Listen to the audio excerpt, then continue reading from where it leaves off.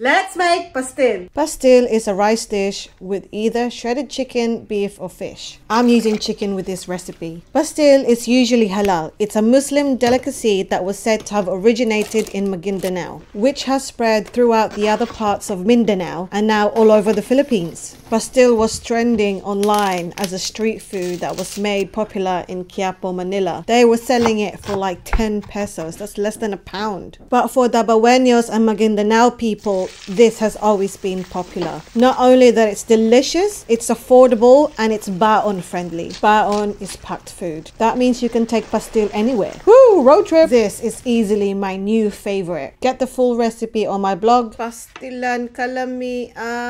Cook this soon. Kain na tayo. Follow for more. And happy dance.